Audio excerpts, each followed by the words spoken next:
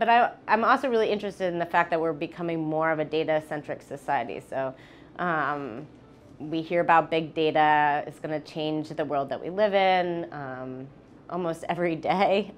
You see it in the newspapers. I think it's essential that we become a data literate society. What I mean by that is to be able to read a chart and a graph and to critique it.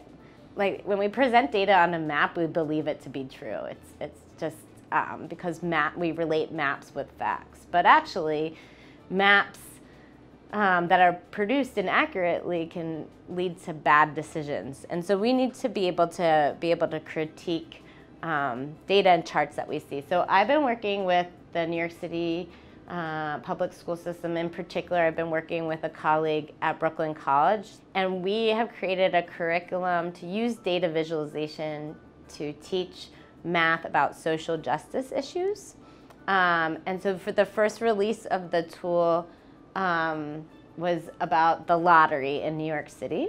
I requested how much sales do they have in lottery tickets and how much people win.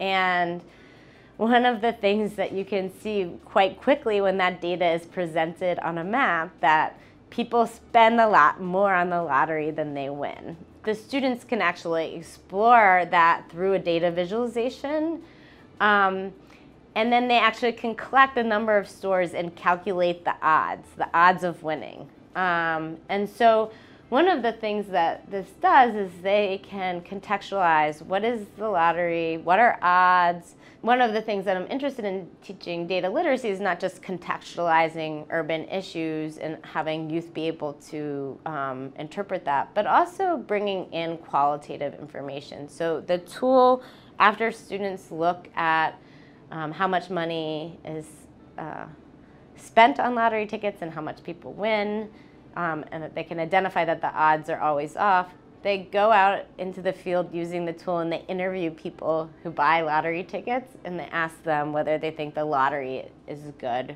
or bad. These interviews come into the tool and their interviews are actually placed on the map where they take them.